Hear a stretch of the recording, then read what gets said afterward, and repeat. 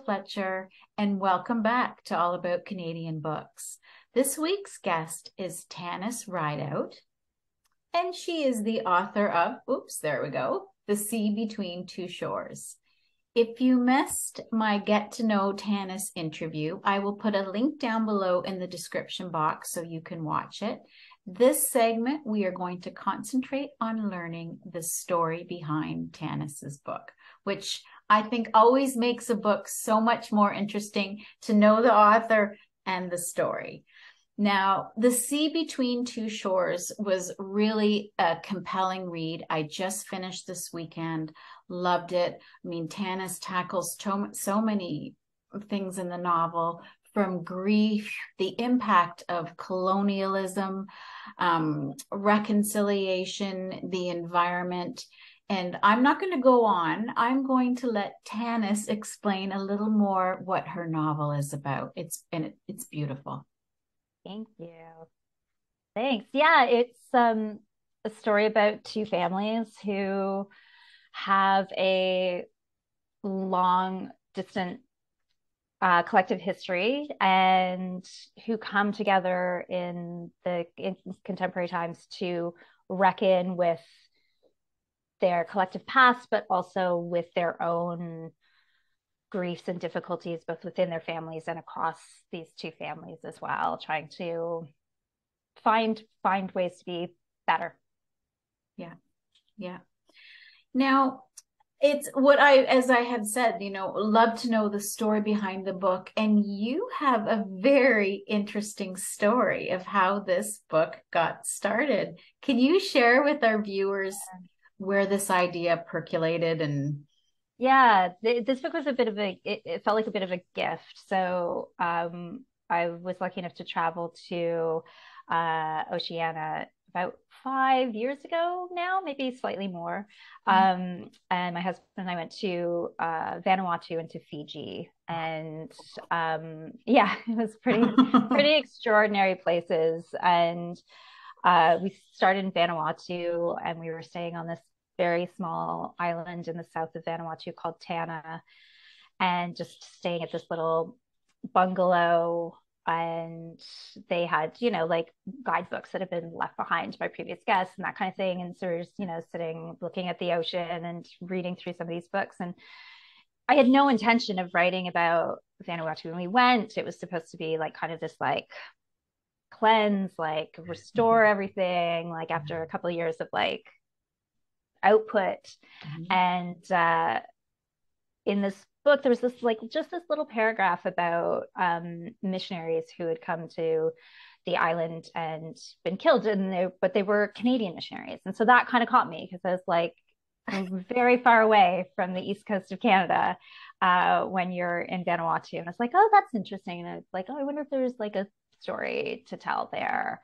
And I immediately was like, no, like I don't know how to tell that story in a way that we haven't already heard it a zillion times. That isn't just like another colonial retelling of, these encounter stories.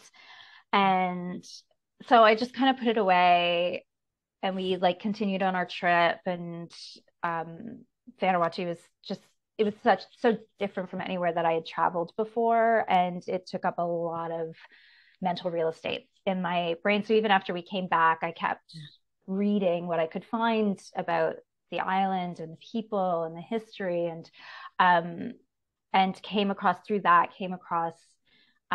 story of this reconciliation ceremony that had happened on the island between the descendants of different missionaries who had been killed and the descendants of the Ni Vanuatu who had been on the island at the time. And I was like, oh, that's interesting. Maybe that's a way to kind of come into this story that isn't just about this first moment, this first encounter story, but like pulls it forward into the present day and gives us something slightly different. No, I mean, that's incredible. Like you just think of the synchronicity involved, like finding, like it's just obviously the muse was waiting for you. It's it's being open to things, and so that when when the thing stops in front of you, you can be like, oh, that might be worth like digging at a little bit. Yeah. And one of the things that I'm not one of, I should say, one of the many things I found really interesting about your book was you used cultural consultants. And I don't know for viewers, if can you explain first of all what that is, and then kind of what the process was? Yeah, absolutely. So for me, a cultural consultant is essentially somebody that you hire who is from the place, the culture that you're writing about. It's another research tool in a way, in the same way that, like you would interview a doctor if you were, working on a medical drama or that kind of thing. And so yeah, I was lucky enough to reach out sort of through various different contacts and just research online to a number of people in Vanuatu and across Oceania.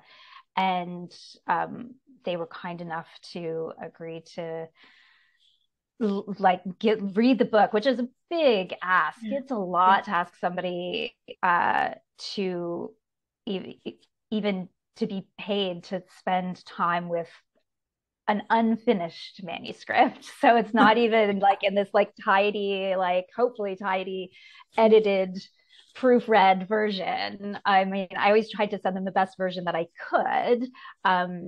But part of the process is like getting feedback and then, changing things. And so to have sort of various people across Vanuatu, all of whom were incredibly enthusiastic about the project to begin with, and then were excited to be able to like offer input and correct me in places or help articulate things that I wasn't quite grasping, or sort of direct me towards names, because names are attached to very specific places and those sorts of things. And it just gave this whole sort of new vibrancy to the book and to the process, honestly. Like the idea of like having people who it's meaningful for be like, oh, this is like working really well, but this over here wouldn't happen like this. And then kind of opening a door for me to walk through to be like, oh, I would never have gone in this direction without sort of this feedback. So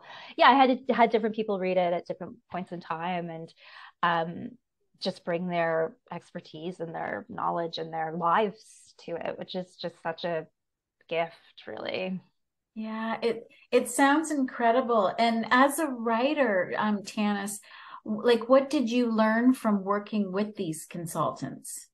Yeah, I will admit that like sort of at the outset, it was pretty intimidating, like you're writing about something kind of very far removed from my own experience, and I was trying to do my best, and I, did as much research as I could on paper, but like you want them to not be insulted, like that you hopefully you haven't done something terribly wrong or said something really offensive or any of those sorts of things. So it was nerve-wracking. It was even nerve-wracking to initially reach out, but most people love to talk about their place and their people, like having people come visit LA where I want to show it off, right? And like and so I think if you go into it knowing that like you're entering a dialogue, you're entering kind of a conversation, it takes that kind of pressure off of it. And that people were so excited to be engaged in a project, and they were excited that, somebody who has no real connection was interested in their place and in their lives. And so yeah, to have that kind of exchange was it was really great. It felt really good. It was something I was like, I would do it again in a second for a different project. And I think we kind of get a bit more hung up on the idea of talking to a cultural consultant versus like a doctor for a medical show, because we're sort of feeling like there's this, there's a moral difference in it or something. And I feel like we're just asking people to share their expertise. In this case, their expertise is their life and not just their profession. And I, like, I'm not a mom when I write moms, I talk to moms, you know, Yeah, like exactly. I, Yeah, you yeah, know, like I can extrapolate and I can, you know, empathize and I can, but yeah, like I want my mom friends to be like, yeah, no, that's what it's like. And yeah, yeah, yeah. Now, what role do you think that fiction novels can play with reconciliation? Because yeah, I mean, it's such a massive conversation at the yeah, moment yes, everywhere. I mean, it's yes. in Canada, it's such a big conversation. Mhm. Here it happens in different ways and across the world. But I also have been thinking about it as well, like in even reconciling in personal relationships or, you know, Yeah, like in yeah, your family, in, you know, we're not good at we're not good at apologizing. We're not good at yeah, accepting apologies.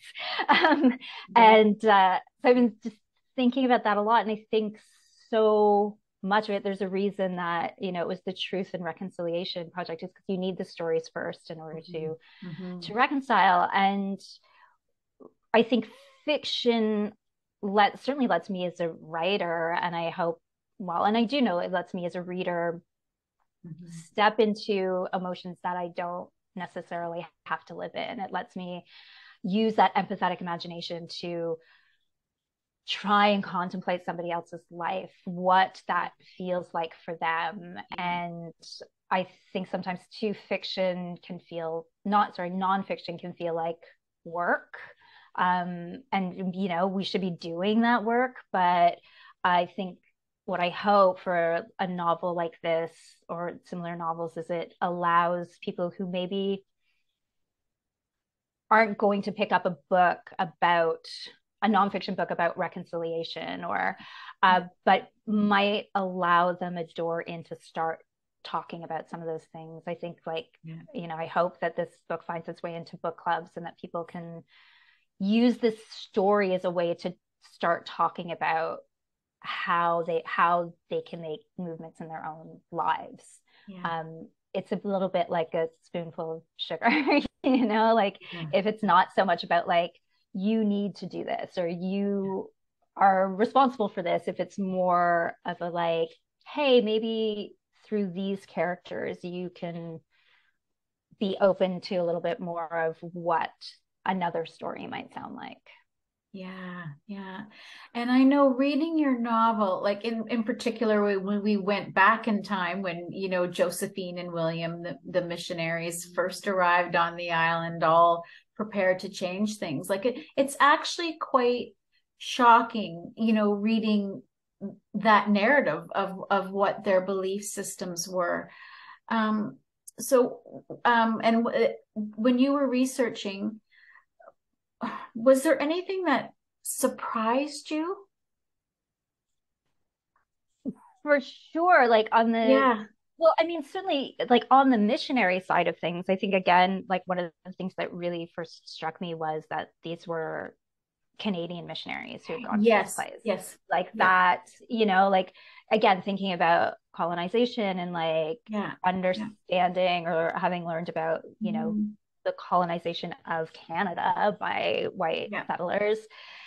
But then this idea that there was this uh, another leap from Canada to go and colonize Yeah. this other Yeah. place as well. And it was like there was this fair, I think also because the Maritimes were so connected to um, Scotland and those particular like Protestant, it was like these Scotch Yeah. Protestants often, Yeah. and so like that kind of circle I found Yeah. Yeah. really surprising and interesting. And my family's originally from the Maritimes, and Mhm. they were not missionaries, but it felt like, but they could have been. They would have known people like this. They would Yeah. have, you know, have Yeah. been like they probably were going to churches that were supporting this. And so like that was sort of the initial surprise of it. It was just that Yes. it opened another way of looking at colonialism for me that I hadn't thought about before. Yeah. Um, Yeah. so that was surprising. And then to like read what I did read and learn what I was able to learn about the various beliefs across Vanuatu, which changes from like over a very small space tremendously, was like constantly interesting and surprising. And it's easy to forget just how big the world is sometimes. We live in our little bubbles, and but that, yeah, like it's in trying to imagine yourself into a fundamentally different way of thinking and being and believing is it's a great exercise. I think people would be well served to do more of it. Yeah. And I really appreciate it. I mean, we have lots of different voices in your novel, but we don't hear from Josephine or William, which I thought was a really interesting way of going about structuring your novel. Was this conscious right from the onset? No. No, Okay. no. I'd initially started with writing, it was letters and diaries from Josephine. So there's an entire version of that story from Josephine's point of view. And because one of the things that interested me was that, like, Josephine has power in this place, but she's also kind of been forced to come to this place as well. And so I was interested in that kind of disconnect between her and William, and like how willing a participant she was in this or not. And which I think still kind of percolates through because I had done all of that writing beforehand. But at some point in time during the editorial process, my editor suggested trying it from a different point of view. And that was another time that felt like a real step outside. It was like, now it's also this historical context. And, and I was talking to a friend at one point in time about like trying to write this, young teenage girl. And I was like, I'm not sure that she would quite fit in this world. And my friend was like, oh, there have always been spunky teenage girls all over the world. And I was like, you're right. There have always been teenage girls like giving a huge blow off to like whatever parental authority. And it's like, right. It was sort of, once she sort of said that, I felt like I kind of had this permission to imagine Plina kind of into this fullness and like think about what she would want from these people. Why would she be drawn to them? Why would she like, and she is fairly powerless in her world. And this was a way for her to kind of grasp some power. And once I kind of found that, she sort of sparked to life. Yeah, she was one of my favorites, actually. Oh, good. Yeah. And another interesting thing that I really and appreciated was, we have two families in mourning. We've got, our North American family, Rebecca, Michelle. And then we've got the local family, Rebecca, mourning her son. And it was so interesting the way different cultures mourn the dead, and also different personalities. With these two women, do you think that personality played the bigger part in their mourning choices? Yeah, I think for Michelle, I always thought of as also having the luxury of being able to sort of stay in her mourning in a way that Rebecca does not. Like it's it's sort of another version of privilege that in some ways undoes her, because she's allowed to fall apart. She's allowed to, because there will be other people there to pick things up. There will be like, she's being given the space to do that. And Rebecca doesn't have that luxury. Rebecca needs to like get on with the day to day, which is just so much harder, which is just, the physical labor of like what life is like as a subsistence farmer on one of these islands. And so I think in that way it was cultural for sure. And also that I think that, in North America and the Western world, I feel like this is hopefully changing a little bit, but we try not to look at death. We try not to like, we don't talk about illness. We don't want to talk about getting old. We don't want to talk about all of these things, versus it being a communal thing. Like we've kind of tried to put it over there in a box or at the hospital, or, you know, versus it being something that is for the community, that all of the community is mourning. Michelle wants her grief to herself, and she Yeah. wants her grief to be more valuable than everybody else's grief. And Yeah. Rebecca shares her grief, and her people, her family, her the women in her place share her grief with her, and that is meaningful for her. It helps her carry it, because other people are also carrying her son with them. Yeah. You know, as a reader, I just kept thinking we have, you know, through your words, we have so much to learn from other cultures. We Yeah, really I think, do. yeah, and I think there's so much out there, again, like, you know, and I think we're seeing more and more, like we're seeing more interesting and varied TV shows. We're seeing like those books Yes. are out there. There are great novels written by oceanic novelists and poets, and that was such a great part of research too, was like reading about the entire other side of the world, of being sort of forced out of the books that I normally read, and the books that I, you know, I'm kind of comfortable with, sort of traditional ways that we tell stories, and then kind of reading kind of collected oral tales, and just being like, oh, there are entire different ways to tell stories, let alone even what the stories are about. And Yeah. yeah, there are just so many different modes of thinking. And I think, you know, we need to be careful not to just like continue to pick and choose little bits from, you Yeah. know, like, Yeah. and take them out of context and, you know, do what we will with them. But at the same time, I think not trying to comprehend what other peoples might have to offer, other ways of doing things, other ways of resolving issues. There's some people are other people are doing some of that way better than we are. So Yeah, we'd be, you know, exactly. we should try and learn. Exactly. Exactly. Oh, Tanis, you have made me want to go to the other side of the world, let me tell you. Yeah, do it. You will not be disappointed. It's pretty Oh, extraordinary places there. oh my goodness. Thank you so much for Thank taking the you. time to talk to me today. It's been Thank such a you. pleasure. I appreciate it. And for viewers, I'll just show this again, The Sea Between Two Shores.